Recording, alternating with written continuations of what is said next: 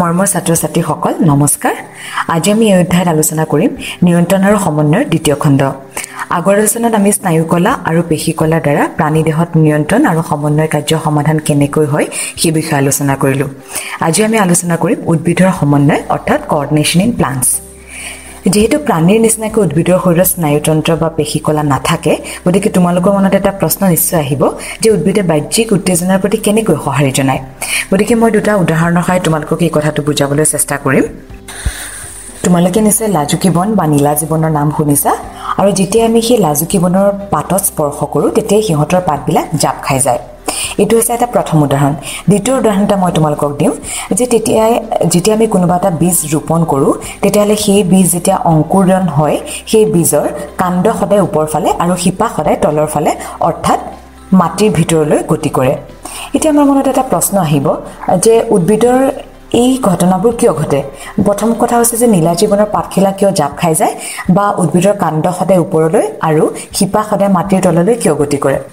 যেতিয়া আমি সেই গছজোপাৰ পাতবোৰ স্পৰ্শ কৰোঁ সেই পাতবোৰ জাপ খাই যায়, কিন্তু তেতিয়া গছজোপাৰ কোনো বৃদ্ধি বা বিকাশ নঘটে। আৰু আমি যদি এই বৃদ্ধি বা বিকাশত বাধা প্ৰদান কৰোঁ, অৰ্থাৎ আমি যদি এটা গজালি ওলোৱা গছৰ গুটিক আমি যদি তাৰ শিপাডাল আঁতৰাই দিওঁ বা আমি যদি কাণ্ডটো ভাঙি দিওঁ তেতিয়াহ'লে কেতিয়াও বৃদ্ধি নহয়। অৰ্থাৎ বৃদ্ধি মই তোমালোকক আগতেই কৈছিলোঁ যে উদ্ভিদৰ বৃদ্ধি আৰু চলন দুয়োটাই একেই, কিয়নো এজোপা গছ এঠাইৰ পৰা আন ঠাইলৈ গতি কৰিব নোৱাৰে। অৰ্থাৎ উদ্ভিদৰ বৃদ্ধি হৈছে উদ্ভিদৰ গতি বা উদ্ভিদৰ চলন। গতিকে আমি যদি সেই বৃদ্ধিত বাধা প্ৰদান কৰোঁ তেতিয়াহ'লে উদ্ভিদে আমাক গতি কৰা দেখা নাপাম। এতিয়া চোৱা, এই দুইটা উদাহৰণত তোমালোকে দেখিলা যে এটা উদাহৰণ যিটো দ্বিতীয় উদাহৰণ সেইটো উদ্ভিদৰ বৃদ্ধিৰ লগত জড়িত। অৰ্থাৎ আমি যদি শিপা বা কাণ্ড আমি যদি ভাঙি দিওঁ বা তাহাঁতক যদি বাধা প্ৰদান কৰোঁ তেতিয়াহ'লে সেই উদ্ভিদৰ বৃদ্ধি নহয়, অৰ্থাৎ উদ্ভিদৰ চলন নহ'ব। কিন্তু প্ৰথম যিটো উদাহৰণ মই তোমালোকক দিছিলোঁ, যেতিয়া এজোপা নীলা জীৱন তোমালোকে চুই দিছিলা আৰু তেতিয়া তাৰ পাতবিলাক জাপ খাই গৈছিলে, সেইটো ক্ষেত্ৰত কি হৈছে উদ্ভিদৰ বৃদ্ধিৰ লগত কিন্তু কোনো ধৰণৰ সম্পৰ্ক নাই। গতিকে আমি এই উদাহৰণ দুটাৰ পৰা এটাই কথা বুজি পালোঁ যে উদ্ভিদে দুই প্ৰকাৰৰ চলন দেখুৱায়। এটা হৈছে বৃদ্ধি ওপৰত নিৰ্ভৰশীল চলন, বৃদ্ধি বা বিকাশৰ ওপৰত নিৰ্ভৰশীল চলন, আৰু আনটো হৈছে স্বতন্ত্ৰ চলন, যিটো স্বতন্ত্ৰ চলনত উদ্ভিদৰ বৃদ্ধিৰ লগত কোনো ধৰণৰ সম্পৰ্ক নাথাকে। গতিকে আমি ইয়াৰ পৰা এইটোৱে বুজিলোঁ যে উদ্ভিদে দুই প্ৰকাৰৰ চলন দেখুৱায়। এটা হৈছে বিকাশ বা বৃদ্ধি নিৰ্ভৰশীল চলন, যিটো তোমালোকক দ্বিতীয় উদাহৰণটোত মই ক'লোঁ, আৰু আনটো হৈছে স্বতন্ত্ৰ চলন, যোনটো মই তোমালোকক প্ৰথমটো উদাহৰণত ক'লোঁ। এতিয়া আমি আলোচনা কৰিম উদ্দীপনৰ প্ৰতি শীঘ্ৰে সঁহাৰি কেনেকৈ জনায়, ইমিডিয়েট ৰেছপন্স টু ষ্টিমুলাছ। এতিয়া তোমালোকক মই প্ৰথম উদাহৰণটোত নীলা জীৱনৰ কথা কৈছিলোঁ। এতিয়া আহা আমি পঢ়িম নীলা জীৱনে কেনেকৈ উত্তেজনাৰ প্ৰতি সঁহাৰি জনায়। ইতিমধ্যে তোমালোকে গম পাইছা যে এই প্ৰকাৰৰ চলনত উদ্ভিদৰ বৃদ্ধি বা বিকাশ নহয়।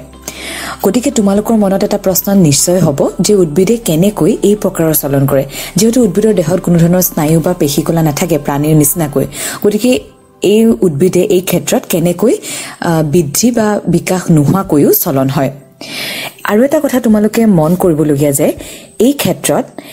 স্পৰ্শ কৰা অংশ আৰু গতি কৰা অংশ দুয়োটাই সুকীয়া। অৰ্থাৎ তোমালোকে যদি নীলা জীৱনৰ এটা পাতৰ আগত স্পৰ্শ কৰা তেতিয়া ঠাৰিডালত লাগি থকা গোটেইকেইটা পাত জাপ খাই যায়। গতিকে এই কথাটো কেনেকৈ হয়। যিহেতু প্ৰাণীৰ দেহত যোগসূত্ৰ স্থাপনৰ বাবে কিছুমান বৈদ্যুতিক ৰাসায়নিক প্ৰক্ৰিয়া হয়, তোমালোকক মই আগতেও কৈছোঁ। এই প্ৰক্ৰিয়াৰ মাধ্যমেৰে প্ৰাণীৰ দেহত বাহ্যিক আৱৰণৰ পৰা বাহ্যিক পৰিৱেশৰ পৰা প্ৰাণীয়ে কোনো সংকেত লাভ কৰে। কিন্তু উদ্ভিদৰ ক্ষেত্ৰত এনেকুৱা কোনো ধৰণৰ সংযোগী কলা নাথাকে। গতিকে উদ্ভিদে কেনেকৈ সংযোগ স্থাপন কৰে। উদ্ভিদৰ ক্ষেত্ৰত দুটা কোষৰ মাজত সংযোগ ৰক্ষা কৰাৰ প্ৰক্ৰিয়া জানিবলৈ আমি প্ৰথমতেই জানিব লাগিব যে উদ্ভিদৰ কোষত থকা পানীৰ ভূমিকা, চলনত পানীয়ে কি ভূমিকা লয়। এতিয়া তোমালোকে চোৱা, এইটো উদাহৰণত গছপাতৰ যি ঠাৰি থাকে তাক পালৱনি বুলি কোৱা হয়, আৰু এই পালৱনি অংশটো কিছুমান কোষেৰে গঠিত হয় যিবোৰ পানীৰে পৰিপূৰ্ণ হৈ থাকে। আৰু যেতিয়াই পানীৰে পৰিপূৰ্ণ হৈ থাকে তেতিয়া এই পানীয়ে কোষৰ যি আৱৰণ, কোষৰ আৱৰণত এক হেঁচা প্ৰয়োগ কৰে, যাক আমি টাৰ্গৰ প্ৰেচাৰ বুলি কওঁ। আৰু এই টাৰ্গৰ প্ৰেচাৰৰ কাৰণে গছৰ পাতবোৰ সদায় বা কোষবোৰ স্ফীত হৈ থাকে, আৰু তাৰ ফলত গছৰ পাতবোৰ ধুনীয়াকৈ মেল খাই থাকে। কিন্তু যেতিয়া আমি এই নীলা জীৱনৰ কোনোবা এটা অংশত স্পৰ্শ কৰোঁ তেতিয়াহ'লে গছৰ ঠাৰিৰ সেই পালৱনি অংশত কিছুমান ৰাসায়নিক পদাৰ্থ গছজোপাই এৰি দিয়ে, আৰু সেই ৰাসায়নিক পদাৰ্থবোৰ এৰি দিয়াৰ লগে লগে গছৰ এই পালভনী অংশত যি কুহবোৰত পানীৰে পৰিপূৰ্ণ হৈ থাকে সেই কুহবোৰে পানীবোৰ এৰি দিয়ে আৰু লগে লগে সেই যি পাতবোৰ স্ফীত হৈ আছিল টাৰ্গৰ প্ৰেছাৰৰ কাৰণে লগে লগে সেই পাতবোৰ জাপ খাই যায় কিয়নো পানী সেই কুহবোৰৰ পৰা আঁতৰি যায় আৰু টাৰ্গৰ প্ৰেছাৰ কমি যায় গতিকে তোমালোকে নিশ্চয় বুজি পালা যে টাৰ্গৰ প্ৰেছাৰৰ কাৰণে গছত থকা পানীৰ কাৰণে টাৰ্গৰ প্ৰেছাৰ সৃষ্টি হয় আৰু এই টাৰ্গৰ প্ৰেছাৰৰ কাৰণে গছৰ পাতবোৰ স্ফীত হৈ থাকে অৰ্থাৎ মেল খাই থাকে কিন্তু যেতিয়া আমি স্পৰ্শ কৰো সেই ৰাসায়নিক পদাৰ্থবিধৰ কাৰণে টাৰ্গৰ প্ৰেছাৰটো কমি যায় আৰু লগে লগে পাতবোৰ জাপ খাই যায় গতিকে তোমালোকে নিশ্চয় বুজি পালা যে চলনত উদ্ভিদৰ শৰীৰত যি পানী থাকে সেই পানী এক মুখ্য ভূমিকা গ্ৰহণ কৰে এতিয়া আমি আলোচনা কৰিম বৃদ্ধিৰ বাবে হোৱা চলন মুভমেন্ট ডিউ টু গ্ৰোথ এইখিনিতে আমি আৰু এটা কথা আলোচনা কৰিব লাগিব যে বৃদ্ধি আৰু বিকাশৰ বাবে উদ্ভিদৰ যি চলন হয় সেই চলনত বাহ্যিক কাৰকসমূহৰ অৰ্থাৎ পৰিবেশৰ কাৰকসমূহৰ কিবা প্ৰভাৱ থাকে নেকি তোমালোকক মই এটা উদাহৰণৰ সহায়ত বুজাবলৈ চেষ্টা কৰিম কাষৰ চিত্ৰত দেখুৱাৰ দৰে এটা পৰীক্ষা তোমালোকে ঘৰতে কৰিব পাৰা এটা বিকাৰত প্ৰথমতে অলপমান কনিকেল ফ্লাক্স বা বিকাৰ এটাত অলপমান পানী ভৰাই লবা আৰু ফ্লাক্সটো মুখখন এখন তাৰৰ জালিৰে মেৰিয়াই লবা তাৰ পাছত সদ্য অংকুৰিত দুটা বা তিনিটা উৰহীৰ বীজ তাৰৰ জালিখনৰ ওপৰত ৰাখিব লাগিব আৰু ডাঠ কাগজৰ বাকচ এটা চিত্ৰত দেখুৱাৰ দৰে বাকচটোৰ এটা ফাল পোহৰ সোমোৱা এখন খিৰিকীৰ মুখত ৰাখিব লাগিব 2-3 দিনৰ পাছত তোমালোকে দেখিবা যে বীজটো অংকুৰিত হ'ব আৰু কাণ্ডৰ আগটো ভাঁজ লৈ পোহৰৰ দিশে গতি কৰিব আনহাতে শিপাৰ যি উৎপত্তি হ'ব সেই শিপাই কিন্তু পোহৰৰ বিপৰীত দিশত গতি কৰিব এতিয়া তোমালোকে ফ্লাক্সটো এনেদৰে আঁতৰাই ৰাখিব লাগিব যে শিপা পোহৰৰ ফালে আৰু কাণ্ড পোহৰৰ বিপৰীত দিশত থাকে এনেদৰে কিছুদিন ৰখাৰ পিছত তোমালোকে মন কৰিবা যে শিপা পোহৰৰ দিশৰ পৰা আঁতৰি যাব আৰু কাণ্ড আকৌ পোহৰৰ দিশৰ ফালে গতি কৰিব অৰ্থাৎ আমি এই পৰীক্ষাৰ দ্বাৰা এইটো কথাই বুজি পালো যে বাহ্যিক কিছুমান পৰিবেশৰ দ্বাৰা উদ্ভিদৰ চলন প্ৰভাৱিত হয় উদ্ভিদৰ চলনত সহায় কৰা বাহ্যিক কাৰকসমূহৰ ভিতৰত পোহৰ মাধ্যাকৰ্ষণিক বল পানী ইত্যাদি অন্যতম তোমালোকে উদাহৰণটোত নিশ্চয় দেখিলা যে কাণ্ড সদায় পোহৰৰ দিশত গতি কৰে আৰু এনে ধৰণৰ চলনক পোহৰানুবেগী চলন বুলি ক'ব পাৰি এতিয়া তোমালোকৰ মনত এটা প্ৰশ্ন হ'ব যে ফটোট্ৰপিজম বুলি আমি যেটো শব্দ কৈছো তাতে ট্ৰপিজম মানে কি ট্ৰপিজম মানে হৈছে যদি বাহ্যিক পৰিবেশৰ কাৰকৰ দিশত যদি উদ্ভিদৰ কাণ্ড বা শিপা গতি কৰে তেতিয়া আমি তাক ট্ৰপিজম বুলি ক'ব পাৰো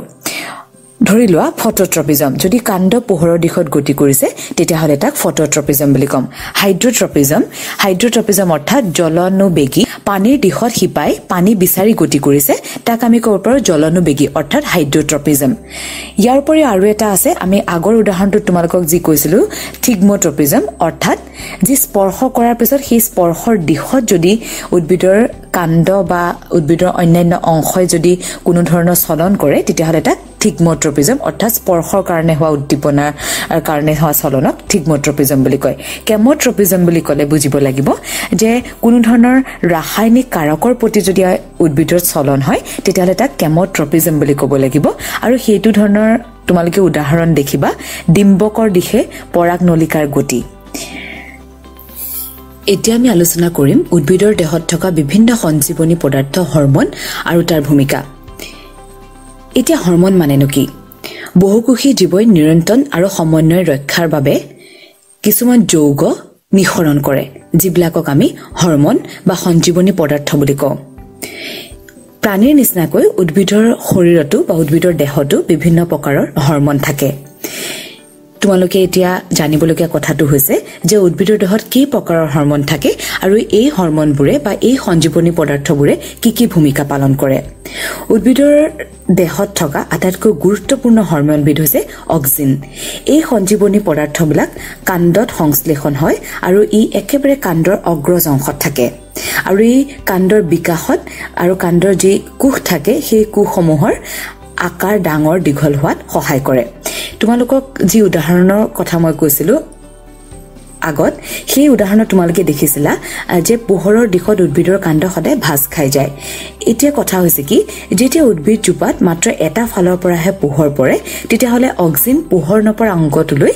ব্যাপন ঘটে আৰু সেই পোহৰ নপৰা কাণ্ডত যেতিয়া অক্সিজেনৰ কনসেন্ট্ৰেচন বেছি হৈ যায় তেতিয়া কোষবোৰ কি হয় দীঘল হোৱাত উদ্দীপনা যোগায় আৰু কোষৰ বিভাজন ঘটি কবলৈ কোষবিলাক দীঘল হয় আৰু পোহৰ পৰাৰ দিশত ই ভাঁজ লাগিবলৈ ধৰে গতিকে অক্সিজেনে পোহৰৰ দিশত উদ্ভিদক বৃদ্ধিত সহায় কৰে আৰু সেই কাণ্ডৰ একেবাৰে ওপৰ অংশত থাকে আৰু কোষৰ বিভাজনতো সহায় কৰে তাৰপৰি আনেবিধ হৰমন উদ্ভিদৰ দেহত থাকে যাক আমি সাইটোকাইনিন বুলি কওঁ আৰু সাইটোকাইনিনে কোষ বিভাজনত সহায় কৰে উদ্ভিদৰ বৃদ্ধিৰ লগতে কিছুমান এনেকুৱা হৰমন বা সঞ্জীৱনী পদাৰ্থ উদ্ভিদৰ দেহত থাকে যিবিলাকে উদ্ভিদৰ বৃদ্ধিত ব্যাঘাত জন্মায় অৰ্থাৎ উদ্ভিদৰ বৃদ্ধি বন্ধ কৰিবলৈ জাননী দিয়ে এনেবিধ সঞ্জীৱনী পদাৰ্থৰ নাম হৈছে এপচিচিক এচিড আৰু এইবিধ সঞ্জীৱনী পদাৰ্থৰ প্ৰভাৱতে গছৰ পাত সৰে এতিয়া আমি আলোচনা কৰিম প্ৰাণী হৰমন প্ৰাণী দেহৰ জীৱন ক্ৰিয়াসমূহ স্নায়ুতন্ত্ৰৰ উপৰিও ৰাসায়নিক সমন্বয়ৰ দ্বাৰা নিয়ন্ত্ৰিত হয় কিছুমান ৰাসায়নিক পদাৰ্থই শৰীৰৰ যাৱতীয় বিপাকীয় ক্ৰিয়া পৰিচালনা আৰু নিয়ন্ত্ৰিত কৰে এনে ৰাসায়নিক পদাৰ্থবোৰকে হৰমন বুলি কোৱা হয় এতিয়া আমি হৰমনৰ বিষয়ে জনাৰ আগতে জানিব লাগিব গ্ৰন্থি কি আমাৰ শৰীৰত কিছুমান স্পেশালাইজ টিস্যু থাকে যিবিলাকে হৰমন নিঃসৰণ কৰে আৰু সেইবিলাককে আমি গ্ৰন্থি বুলি কওঁ এই গ্ৰন্থিসমূহক দুটা ভাগত ভাগ কৰা হৈছে এটা হৈছে অন্তঃস্ৰাৱী গ্ৰন্থি আৰু এটা হৈছে বহিঃস্ৰাৱী গ্ৰন্থি অন্তঃস্ৰাৱী গ্ৰন্থি অৰ্থাৎ এণ্ডোক্ৰাইন গ্ল্যান্ড হৈছে তেজৰ জৰিয়তে নিৰ্দিষ্ট কাৰ্যকৰী লক্ষ্য অংগ বা টাৰ্গেট অৰ্গানলৈ হৰমন পৰিবহন কৰা গ্ৰন্থি আৰু বহিঃস্ৰাৱী গ্ৰন্থ হৈছে যে তেজৰ জৰিয়তে বহিঃস্ৰাৱী গ্ৰন্থিয়ে হৰমন পৰিবহন নকৰে কিছুমান স্পেশালাইজ নলিকা বা দাগ থাকে আৰু সেইবোৰৰ জৰিয়তে বহিঃস্ৰাৱী গ্ৰন্থিয়ে এটা ঠাইৰ পৰা আনটা ঠাইলৈ হৰমন পৰিবহন কৰে গতিকে অন্তঃস্ৰাৱী আৰু বহিঃস্ৰাৱী গ্ৰন্থিৰ মাজৰ ডিফাৰেন্সটো হৈছে যে অন্তঃস্ৰাৱী গ্ৰন্থিয়ে তেজৰ জৰিয়তে নিৰ্দিষ্ট কাৰ্যকৰী লক্ষ্য অংগলৈ হৰমন পৰিবহন কৰে কিন্তু বহিঃস্ৰাৱী গ্ৰন্থিয়ে কিছুমান নলিকা বা দাগৰ জৰিয়তে হৰমন পৰিবহন কৰে গতিকে এণ্ডোক্ৰাইন গ্ল্যান্ডবোৰক ডাকলেছ গ্ল্যান্ড বুলিও কোৱা হয় এতিয়া আমি এইটো অধ্যায়ত এণ্ডোক্ৰাইন গ্ল্যান্ডৰ বিষয়ে বা অন্তঃস্ৰাৱী গ্ৰন্থিৰ বিষয়ে আলোচনা কৰিম এতিয়া আমি কাহৰ চিত্ৰত দিয়া গ্ৰন্থিসমূহ আৰু এই গ্ৰন্থিসমূহে নিঃসৰণ কৰা হৰমনসমূহ আৰু হৰমনসমূহৰ কামৰ বিষয়ে জানিবলৈ চেষ্টা কৰিম প্ৰথমতে তোমালোকে দেখিছা যে পিটুইটাৰী গ্ৰন্থি যিটো আমাৰ মস্তিষ্কত থাকে পিটুইটাৰী হৰমনে দেহ বৰ্ধনকাৰী হৰমন নামৰ এবিধ হৰমন নিঃসৰণ কৰে এই হৰমনবিধৰ নামৰ নিচিনা কামো একে অৰ্থাৎ দেহৰ বৃদ্ধি আৰু বিকাশত সহায় কৰে যদি এই হৰমনৰ নিঃসৰণ বেছিকৈ হয় তেতিয়াহলে প্ৰয়োজনীয় বৃদ্ধিতকৈ দেহৰ বৃদ্ধি বেছিকৈ হয় আৰু তেতিয়া আমি দুৰ্জয় উখ ব্যক্তি দেখা পাওঁ যেতিয়া তোমালোকে মনত পেলাবা যে পিটুইটাৰী গ্ৰন্থিৰ নিঃসৰণৰ বেছি হোৱাৰ কাৰণে স্বাভাৱিক বৃদ্ধিতকৈ সেই মানুহৰ বৃদ্ধিটো বেছি হয় আৰু কেতিয়াবা আমি বাওনা মানুহ দেখা পাওঁ ইয়াৰ কাৰণটো হৈছে যে কেতিয়াবা শিশু অৱস্থাত পিটুইটাৰী গ্ৰন্থিৰ যি হৰমন সেই হৰমনৰ নিঃসৰণ কম হয় আৰু বাল্যকালত এই হৰমনৰ নিঃসৰণ কম হলে বাওনা হয় ইয়াৰ পাছতে তোমালোকে দেখিছা অধিবৃক্ক গ্ৰন্থি এই অধিবৃক্ক গ্ৰন্থিক আমি কওঁ এড্ৰিনেলিন গ্ল্যান্ডে যি হৰমন সিক্ৰেট কৰে সেই হৰমনক কোৱা হয় এড্ৰিনেলিন হৰমনে অতি জৰুৰী অৱস্থাত বাহ্যিক পৰিৱেশৰ লগত আমাৰ শৰীৰক সমতা ৰক্ষা কৰাত সহায় কৰে অতি ভয় খাই যদি আমি দৌৰো তেতিয়াহলে আমাৰ শৰীৰত এই এড্ৰিনেলিন গ্ল্যান্ডৰ জৰিয়তে এড্ৰিনেলিন হৰমন উৎপত্তি হয় আৰু এই হৰমনে বিষ উপশমতো সহায় কৰে ইয়াৰ পাছত তোমালোকে দেখিছা অগ্নাশয় গ্ৰন্থি আছে আৰু সেই অগ্নাশয় গ্ৰন্থিৰ যি হৰমন নিঃসৰণ কৰে তাক কোৱা হয় ইনসুলিন আৰু গ্লুকাগন তোমালোকে নিশ্চয় ডায়াবেটিস ৰোগৰ নাম শুনিছা আৰু এই ডায়াবেটিস ৰোগৰ অন্যতম কাৰণ হৈছে ইনসুলিন হৰমনৰ নিঃসৰণ কম হোৱা যদি আমাৰ শৰীৰত ইনসুলিন হৰমনৰ নিঃসৰণ কম হয় তেতিয়াহলে তেজত গ্লুকোজৰ মাত্ৰা বাঢ়ি যায় আৰু তেজত গ্লুকোজৰ মাত্ৰা বাঢ়ি যোৱাৰ লগে লগে ডায়াবেটিস ৰোগে শৰীৰত দেখা দিয়ে ইয়াৰ পাছতে আৰু এটা গ্ৰন্থি তোমালোকে দেখিছা থাইমাছ এই থাইমাছে WBC যেটো আমাৰ শৰীৰৰ প্ৰতিৰক্ষাৰ কাৰণে অতি জৰুৰী সেই WBC উৎপন্ন হোৱাত সহায় কৰে তাৰ পাছত আৰু এটা গ্ৰন্থি তোমালোকে দেখা পাইছা পেৰাথাইৰয়েড গ্ৰন্থি ক্যালসিয়ামৰ এবজৰ্পচনত সহায় কৰে হাইপোথেলামাছ গ্ৰন্থি দেখিছা এই হাইপোথেলামাছ গ্ৰন্থিয়ে শৰীৰৰ সমতা ৰক্ষা কৰাত সহায় কৰে যেনেকৈ উষ্ণতা নিয়ন্ত্ৰণ হাৰ্ট ৰেট নিয়ন্ত্ৰণ এই সকলোবোৰ নিয়ন্ত্ৰণত হাইপোথেলামাছে আমাক সহায় কৰে ইয়াৰ পাছত আৰু এটা গ্ৰন্থি তোমালোকে নিশ্চয় পিটুইটাৰী গ্ৰন্থিৰ ওচৰতে দেখিছা সেইটো হৈছে পেনিয়েল গ্ৰন্থি সেই পেনিয়েল গ্ৰন্থিয়ে কি কৰে শুই উঠা আৰু শুই থকা সেই সাইকেলটো নিয়ন্ত্ৰণ কৰে আমাৰ কোনোবা এটা সময়ত বেছি খুলে উঠিবৰ মন যায় বা বেছিকৈ জাগি থাকিলে শুবৰ মন যায় গতিকে সেই শুই উঠাৰ আৰু শুই থকাৰ সেই সাইকেলটো পেনিয়েল গ্ৰন্থিয়ে নিয়ন্ত্ৰণ কৰে ইয়াৰ উপৰিও পুৰুষৰ শৰীৰত শুক্ৰাশয় নামৰ এবিধ গ্ৰন্থি থাকে যি টেষ্টোষ্টেৰন নামৰ হৰমন নিঃসৰণ কৰে ঠিক সেইদৰে মহিলাৰ শৰীৰতো অন্ডাশয় নামৰ এবিধ গ্ৰন্থি থাকে যি এষ্ট্ৰজেন আৰু প্ৰজেষ্টৰন নামৰ হৰমন নিঃসৰণ ইতিমধ্যে তোমালোকে অন্তঃস্ৰাৱিক গ্ৰন্থিসমূহে নিঃসৰণ কৰা হৰমন আৰু সেই হৰমনৰ কামৰ বিষয়ে পঢ়িলা এতিয়া নিৰ্দিষ্ট প্ৰক্ৰিয়াৰ দ্বাৰা হৰমন নিঃসৰণৰ মাত্ৰা নিয়ন্ত্ৰিত হৈ থাকে আমাৰ শৰীৰত আৰু এটা বিশেষ পদ্ধতি আছে যাৰ দ্বাৰা দেহৰ হৰমন নিঃসৰণৰ সময় আৰু পৰিমাণ নিৰ্ধাৰণ কৰা হয় আৰু সেই বিশেষ পদ্ধতিটোকে ফিডবেক মেকানিজম বুলি কোৱা হয় এটা উদাহৰণ তোমালোকৰ আগত মই বুজাবলৈ চেষ্টা কৰিম তোমালোকে এটা গ্ৰন্থিৰ কথা নিশ্চয় শুনিছা অগ্নাশয় গ্ৰন্থি মই কৈছো যে এই গ্ৰন্থিয়ে দুটা হৰমন নিঃসৰণ কৰে এটা হৈছে ইনসুলিন আৰু এটা হৈছে গ্লুকাগন অগ্নাশয় গ্ৰন্থিৰ কাম হৈছে দেহত গ্লুকোজৰ মাত্ৰা নিয়ন্ত্ৰণ কৰা যদি আমাৰ দেহত কিবা কাৰণত গ্লুকোজৰ মাত্ৰা বাঢ়ি যায় তেতিয়া হলে অগ্নাশয় গ্ৰন্থিয়ে লগে লগে ইনসুলিন হৰমন নিঃসৰণ কাৰণ ইনসুলিন হৰমনৰ কাম হৈছে দেহত গ্লুকোজৰ মাত্ৰা স্বাভাৱিক কৰি ৰখা গতিকে যেতিয়া তেজত গ্লুকোজৰ মাত্ৰা বাঢ়ি যায় তেতিয়াহলে ইনসুলিন হৰমন নিঃসৰণ হয় আৰু সেই ইনসুলিন হৰমনে গ্লুকোজৰ মাত্ৰা নিয়ন্ত্ৰণ কৰি ৰাখে কিন্তু ইনসুলিন হৰমনৰ নিঃসৰণ যদি বেছিকৈ হৈ গৈ থাকে তেতিয়া কি হ'ব গ্লুকোজৰ মাত্ৰা কমি যাব গতিকে ইনসুলিন হৰমনৰ বেছিকৈ নিঃসৰণ হোৱাৰ লগে লগে কি হ'ব অগ্নাশয় গ্ৰন্থিয়ে গ্লুকাগন নামৰ হৰমন নিঃসৰণ কৰিব যি হৰমনে আকৌ দেহত গ্লুকোজৰ মাত্ৰা বা ব্লাড সুগাৰৰ মাত্ৰা বঢ়াই দিব গতিকে কেনেবাকে যদি ব্লাড সুগাৰৰ মাত্ৰা বা গ্লুকোজৰ মাত্ৰা বাঢ়ি যায় তেতিয়াহলে ইনসুলিন নিঃসৰণ হ'ব যদি কেনেবাকৈ কমি যায় তেতিয়াহলে গ্লুকাগন নিঃসৰণ হ'ব গতিকে অগ্নাশয় গ্ৰন্থিয়ে এই দুটা হৰমনৰ জৰিয়তে আমাৰ দেহত গ্লুকোজৰ মাত্ৰা নিয়ন্ত্ৰণ কৰি ৰাখে আৰু এইদৰে হৰমনৰ নিঃসৰণৰ মাজত সময় আৰু হৰমনৰ নিঃসৰণৰ পৰিমাণ এই দুটা নিৰন্তৰ ফিডবেক মেকানিজমৰ দ্বাৰা পৰিচালিত হৈ থাকে গতিকে ছাত্ৰ ছাত্ৰীসকল আমি এই পাঠটোত আজি হৰমনৰ বিষয়ে পঢ়িলো আৰু কেনেকৈ অন্তঃস্ৰাৱিক গ্ৰন্থিসমূহে এই হৰমনৰ জৰিয়তে আমাৰ দেহৰ বিভিন্ন ক্ৰিয়াবোৰ নিয়ন্ত্ৰণ কৰে সেই বিষয়ে পঢ়িলো মৰমৰ ছাত্ৰ ছাত্ৰীসকল ইমানতে আমাৰ নিয়ন্ত্ৰণ আৰু সমন্বয় অৰ্থাৎ কন্ট্ৰোল এণ্ড কোঅৰ্ডিনেশ্যন পাঠটি অন্ত পৰিছে যদি তোমালোকৰ মনত কিবা প্ৰশ্ন আছে বা কিবা সুধিবলগীয়া আছে তেতিয়াহ'লে তোমালোকে কমেণ্ট ছেকশ্যনত গৈ কমেণ্ট কৰিব পাৰা মই তোমালোকক উত্তৰ দিবলৈ চেষ্টা কৰিম গতিকে ইমানতে আজি অধ্যায়টো সামৰণি মাৰি পুনৰ লগ পাম ধন্যবাদ